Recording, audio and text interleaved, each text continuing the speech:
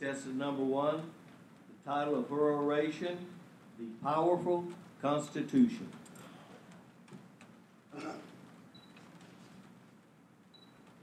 As I prepared my speech, I asked my little sister Carolina what she knew about the Constitution. She told me that through her 7th grade civics class, she learned that the Constitution was created at the Constitutional Convention in Philadelphia. And it was written by James Madison, the father of our Constitution. As she continued to retrieve facts from her memory, I was so proud of her. My little sister, who bears a learning disability, is knowledgeable on our nation's most important document. My curiosity grew, and I asked my parents what they knew about the Constitution. They told me that the Constitution outlines the 3 main branches of government and their separation of powers. In Article 1, the legislative branch is outlined, which consists of Congress, 438 representatives, and 100 senators. In Article 2, the executive branch is outlined, which consists of the president and their duties and responsibilities. In Article 3, the judicial branch is outlined, which consists of the Supreme Court and the federal courts. It is also the shortest written portion of the 3 main branches. My mother, being from Mexico, and my father, being from Colombia, told me that in their countries, the American Constitution is deeply studied and well respected. My family of immigrants was able to tell me more about the Constitution and show it more love and appreciation than those in my AP government class when I asked them the same question, what do you know about the Constitution? Written in 1787, ratified in 1788, and in operation since 1789, the United States Constitution is the world's longest surviving written charter of government. Its first 3 words, we the people, affirm that the United States exists to serve its citizens. For over 200 years, the United States Constitution has stood firm because its framers separated and balanced governing principles in order to safeguard issues such as majority rule and minority rights, liberty and equality, and the federal and state governments. The United States Constitution has evolved through amendments in order to meet the needs of a nation now profoundly different from the 18th century world in which the creators lived. This vital and living document has been strengthened through amendments, serving as both guide and protector to the American people and their elected officials.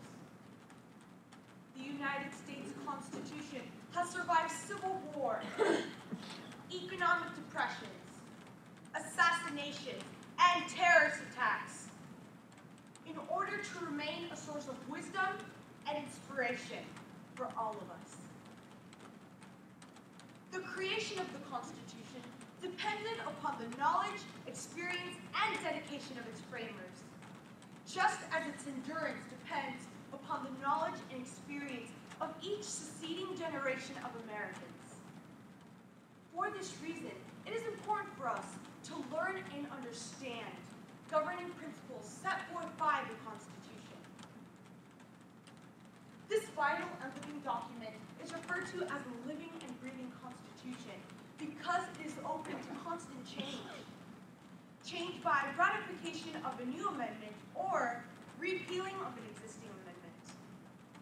Consequently, as time goes on and new issues and concerns arise, the United States Constitution can be changed in order to meet the needs of the present and the future.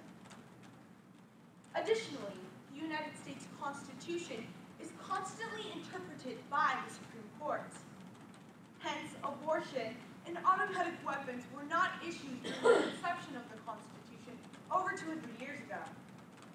But through constant interpretation by the Supreme Court, protections or restrictions can be given on a variety of issues.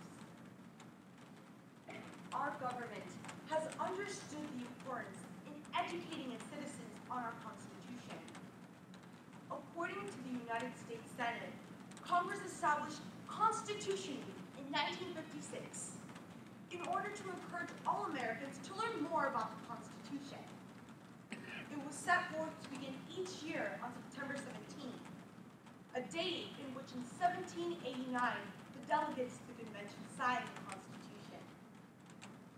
In 2004, Senator Robert C. Byrd of West Virginia included key provisions in the Consolidated Appropriations Act of fiscal year 2005, designating September 17th of each year as Constitution Day, requiring public schools and governmental offices to provide educational programs in order to promote a better understanding of our Constitution. Now, let's put it into perspective.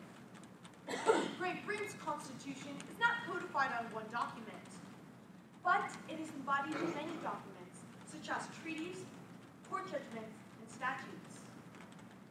While the American Constitution is very difficult to change, Great Britain's Constitution can be changed by only a simple majority.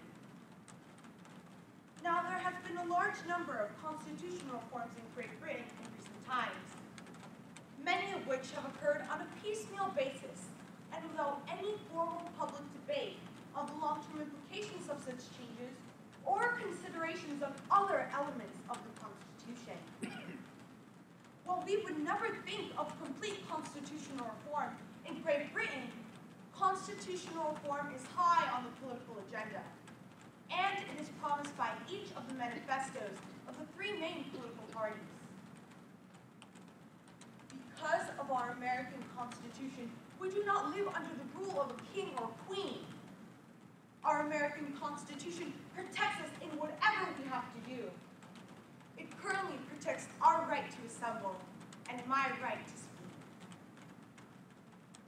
Now, it is in our culture not to talk about politics or our own ideologies.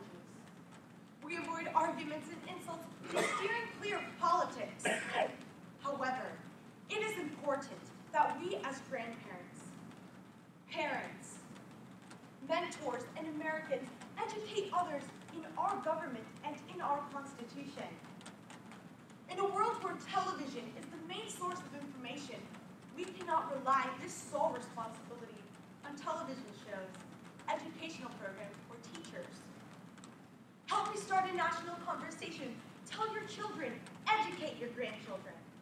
Tell all Americans, young and old, about this amazing document. Not just on September 17th, Constitution Day, but every day. America, what do you know about the Constitution? Now, it seems as though we forget to take pride in our Constitution, a document that has led our nation, and only consists of 4,400 words. It is the oldest and longest written constitution of any major government in the world, and it only took 100 days to frame. Take pride in the fact that of the 55 delegates to the convention, only 50 were Revolutionary War veterans. Take pride in the fact that our Constitution has led our nation into becoming a world power in science, military, and finance. Take pride in what makes you American. Our soldiers, our success, our Constitution. Thank you.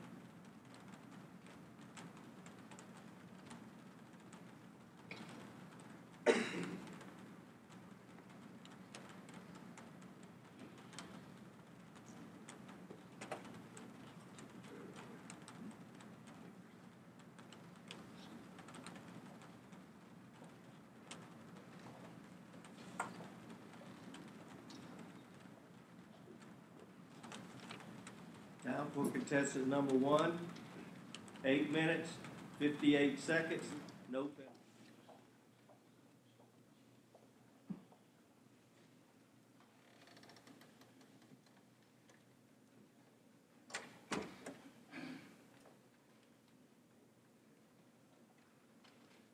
Contestant number one, your assigned topic. Let me speak. Let me be heard.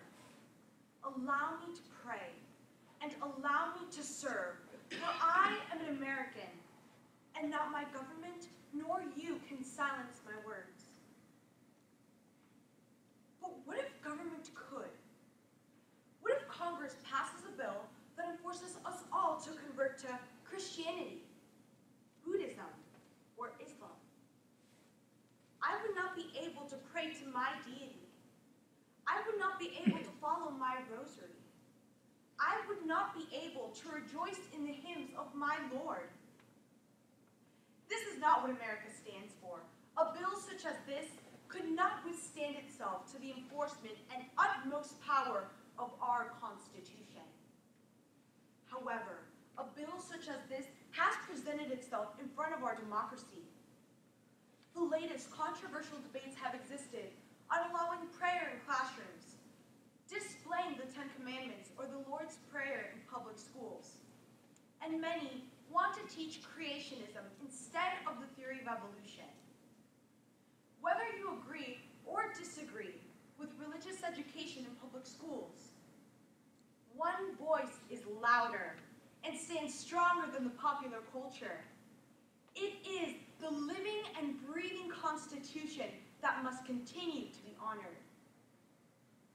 In March of 1789, most of our founding fathers were proud of the document they had created. They lifted their heads high in satisfaction of its holdings. But of the 55 delegates to the convention, only 39 actually signed the Constitution. Edmund Randolph and George Mason of Virginia and Elbridge Gerry of Massachusetts refused to sign the Constitution, due in part to a lack of a Bill of Rights. These men understood that if our rights were not protected, then the people might as well have no rights at all. At this time, James Madison, who eventually became the 4th President of the United States, opposed a Bill of Rights. He addressed the Bill of Rights as parchment barriers, which only offered an illusion to protection against tyranny. James Wilson, a founding father and a past Supreme Court justice, argued that to enumerate the rights of the people would have been dangerous, because it would have implied that the rights not specifically mentioned in the original Constitution did not exist. As we fast forward into 2014, a well-known American attorney, Francis Lee Bailey, once wrote that he could not seriously believe that the Bill of Rights or this First Amendment could get through Congress today. In fact, it couldn't even make it out of committee.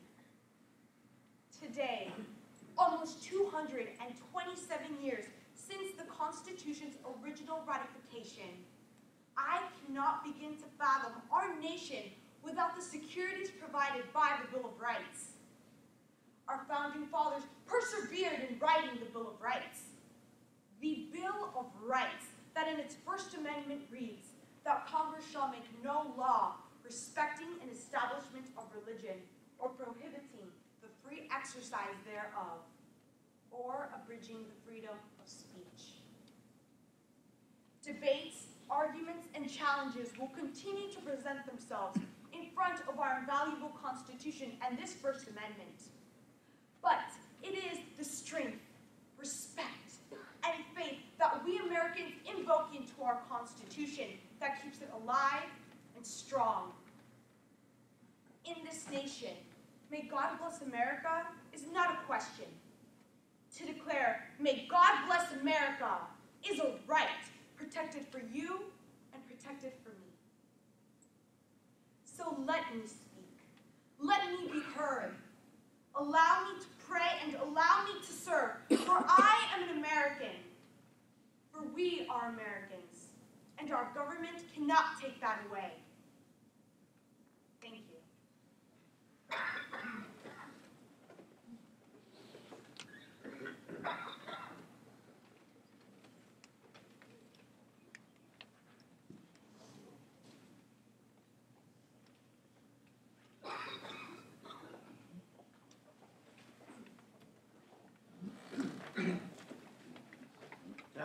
contestant number one, 4 minutes, 33 seconds, no penalty.